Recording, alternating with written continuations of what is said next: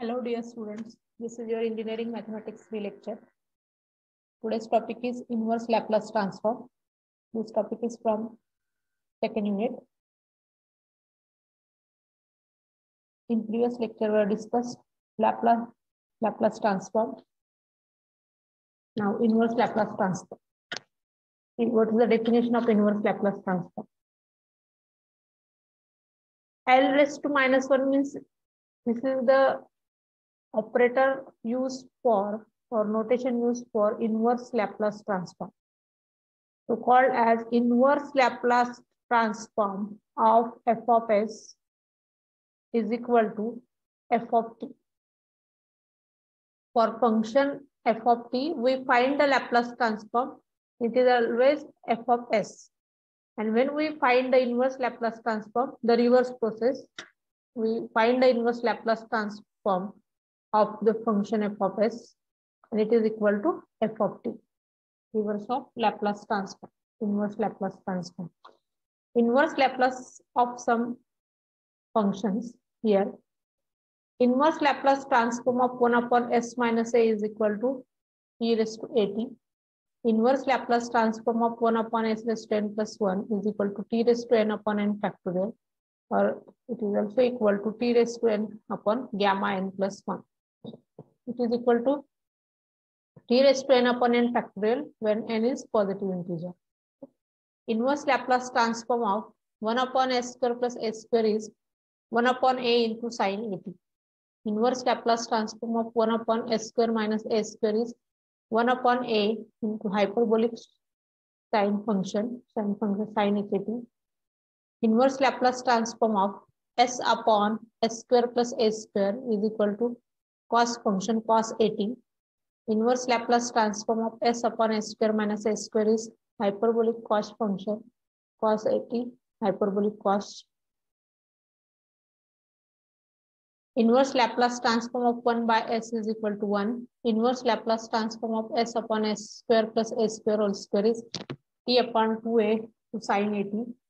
Inverse Laplace transform of integration over s to infinity f of s ds is equal to f of t upon t. Inverse Laplace transform of f of s upon s is equal to integration over 0 to t f of t dt.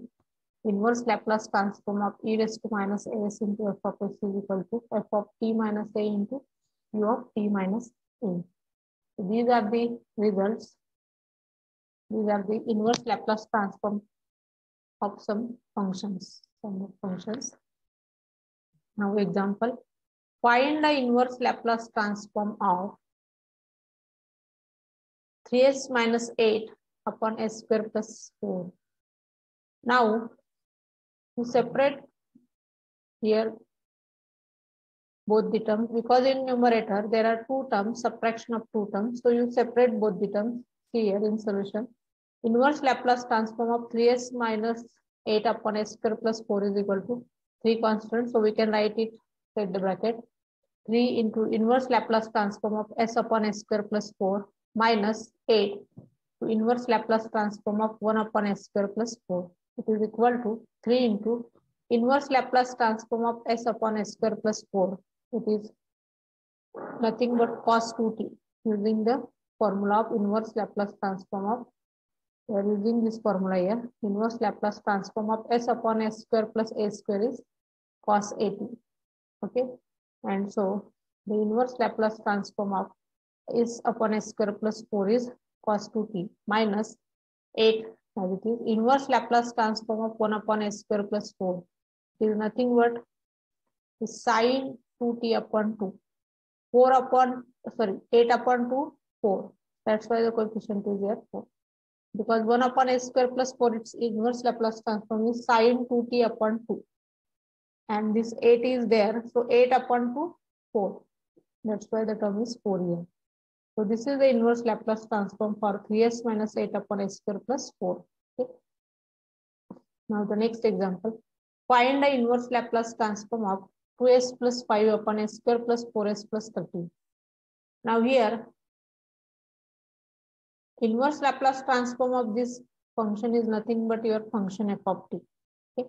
Now we can write this 2s plus 5 as 2 into bracket s plus 2 plus 1. If we solve the bracket term, it is 2s plus 4, but actual original term is 2s plus 5. So add a 1, so that you will get, after solving the bracket term, you will get the complete term 2s plus 5 upon s square plus 4s plus 13.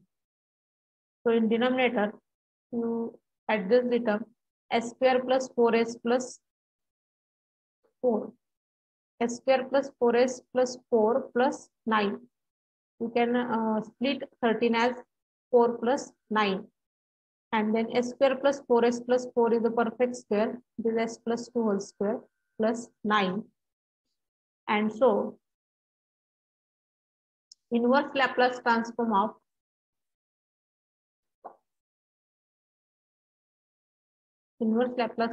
of this 2 into bracket s plus 2 bracket complete plus 1 upon s plus 2 whole square plus 9 is here.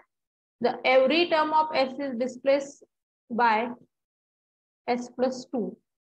So using shifting property, we can reduce this term as e raised to minus 2t, because the term s is displaced by s plus 2. So the power of exponential function is minus 2t, e to the power minus 2t into inverse Laplace of f of s. Now what is inverse Laplace of f of s? E raised to minus 2t into inverse Laplace of. Now remove this plus 2 term, because its work is over here. We have replaced it by e raised to minus 2t. So in place of s plus 2, now the term will be only s, because we have replaced that s plus 2 by exponential function using shifting property here, e raised to minus 2t into inverse Laplace of 2s plus 1 upon s square plus 9. Now in numerator there is addition of 2 terms, so you separate both the terms. So e raised to minus 2t as it is. Inverse Laplace transform of 2 constant s upon s square plus 9 plus 1 upon s square plus 9. So f of t is equal to e raised to minus 2t as it is. 2 is constant term, so it is as 2 as it is. S upon s square plus 9. Inverse Laplace of s upon s square plus 9 is cos 3t. And inverse Laplace transform of 1 upon s square plus 9 is sin 3t upon 3. So this is your answer for the second example. Now the third example is here. Find the inverse Laplace transform of 3s plus 1 upon s plus 1 whole cube.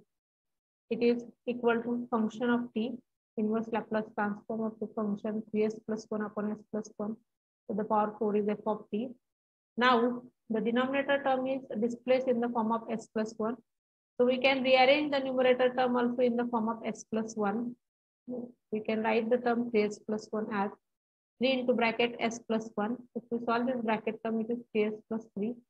The constant term is plus 3, but in original term it is plus 1. So if we subtract 2, then the term will be 3s plus 1. See, 3s plus 3 minus 2 is 3s plus 1 upon s plus 1 to the power 4.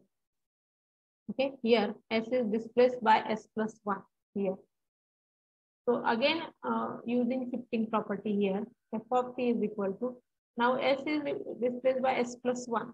So you write here the coefficient of exponential function minus 1. So it is e to the power minus t, inverse Laplace of 3s minus 2 upon s raised to 4.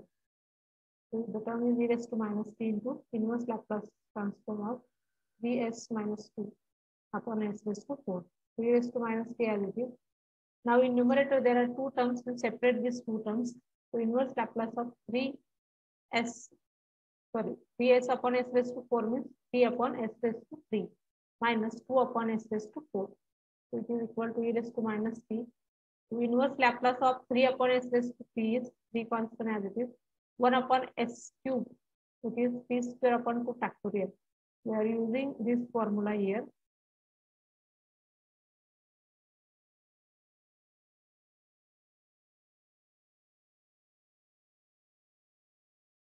We are using this second formula. Inverse Laplace of 1 upon s raised to n plus 1 is 3 raised to n upon n factorial.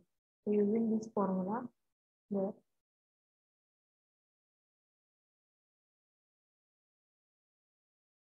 here. So 3 constant, 1 upon s cube, its inverse Laplace is t square upon 2 factorial minus 2 constant, inverse Laplace transform of 1 upon s raised to 4 is t cube upon 3 factorial using the same formula. And so f of t is equal to e raised to minus t upon 2 t square minus 2 upon 3 factorial. 3 factorial means 6. 3 into 2 into 1. 6. 2 upon 6 means 1 by 3. 1 by 3 into t cube. So this is your answer for the given one.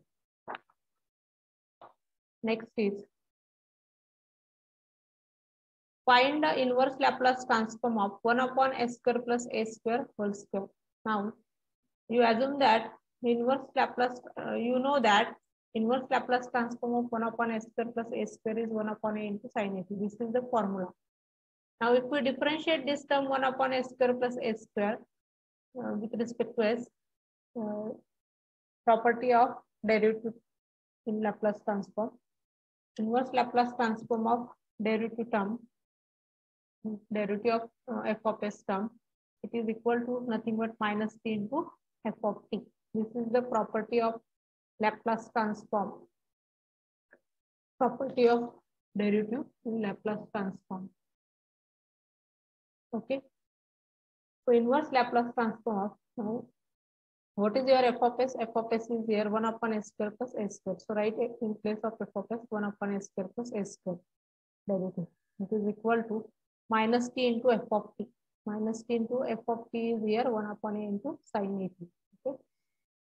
So here differentiate this 1 upon s square plus a square with respect to s.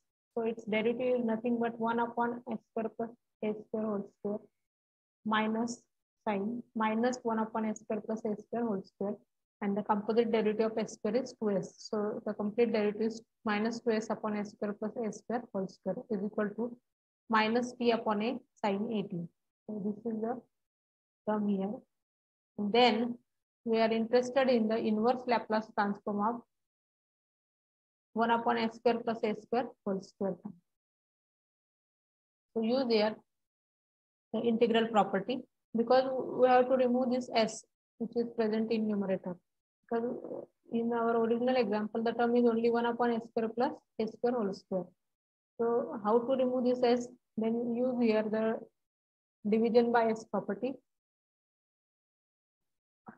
Inverse Laplace transform of 1 upon s into f of s is equal to integration over 0 to t f of t dt. This property is here in the result. You can see inverse Laplace transform of f of s upon s is nothing but is equal to integration over 0 to t f of t dt.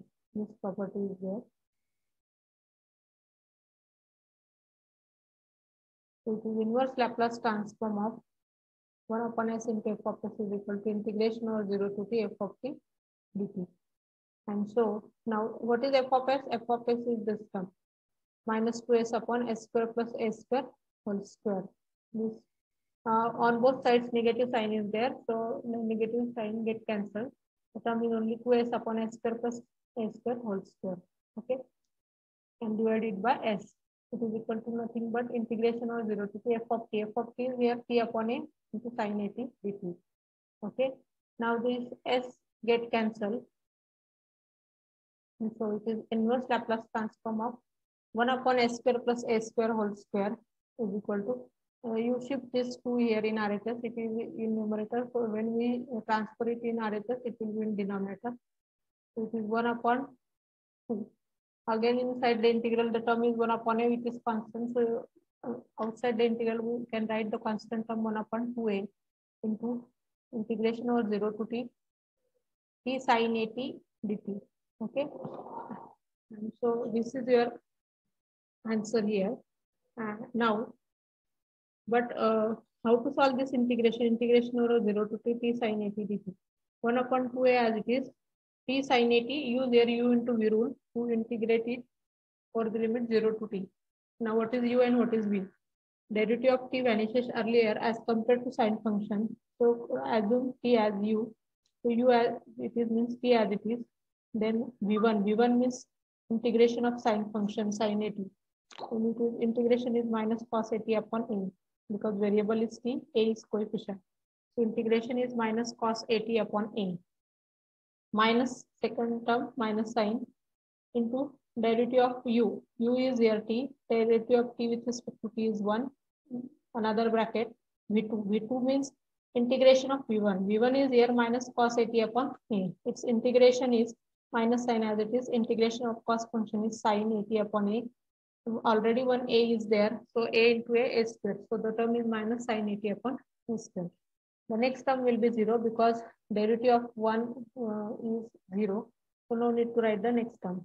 And limits are 0 to t. Now upper limit is t. So that t is equal to 1 upon 2a. 1 upon 2a as it is. Upper limit is t.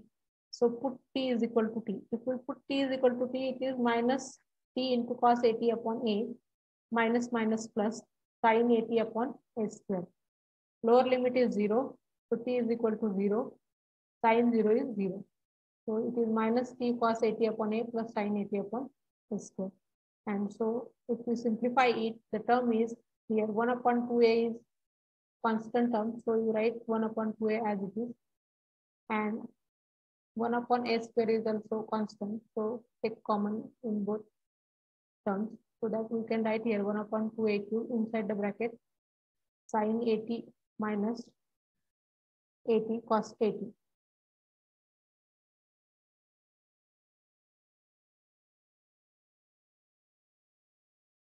And the last example is here. Find the inverse Laplace transform of 1 upon s into s square plus 4. Now, how to find the inverse Laplace transform of 1 upon s into s square plus 4? It is equal to 1 inverse Laplace transform of 1 upon s square plus 4 is equal to sin 2t upon 2. Now, 1 by s division by s property. Division by s property means you just integrate the function over 0 to t. Integrate the function over 0 to t. Function is there 1 by 2 into sin 2t.